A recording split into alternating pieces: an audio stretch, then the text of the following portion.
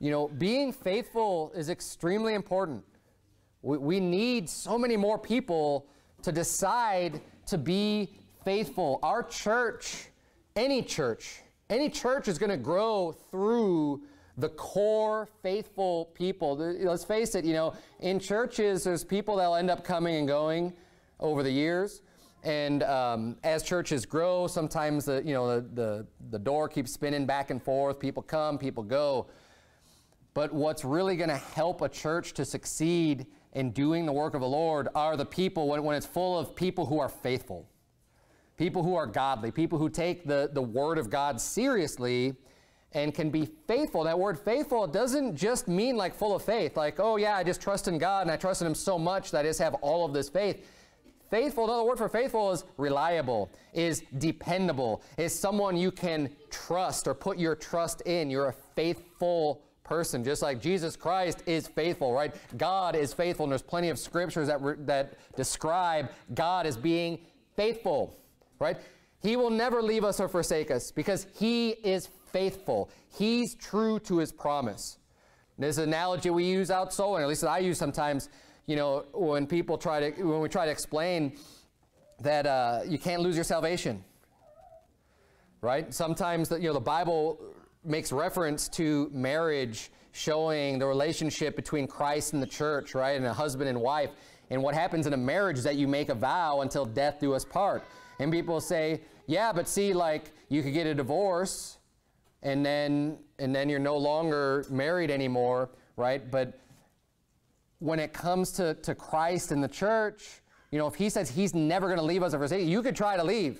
But if He's not going to leave you, He's going to remain faithful. See, you could break your promise, but He's not going to break His promise. And that's the way it works with God.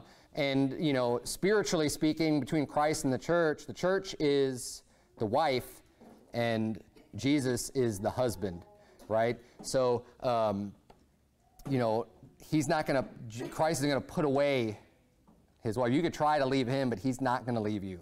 And that's because God is faithful. The Bible teaches us here in Luke chapter 16, verse number 10, he that is faithful in that which is least is faithful also in much.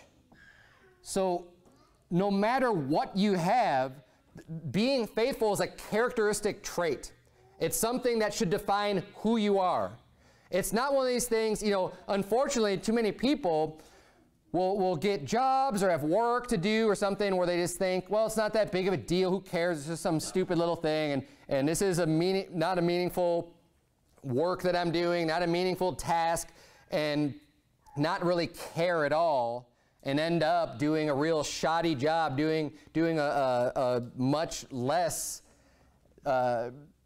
of a work on it than would even be due for the job that you're doing, right? The Bible teaches us that we ought to be, you know, do all things as if you're doing them unto Christ. That the way that we work should be done as if we're serving Jesus Christ Himself.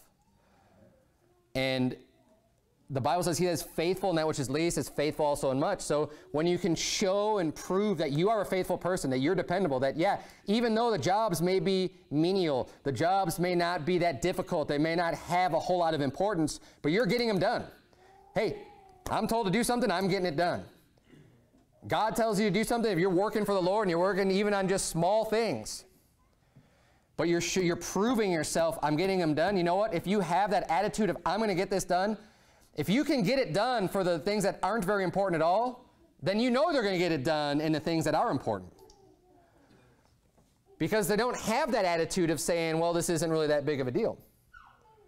Because people could have that attitude no matter what they're doing.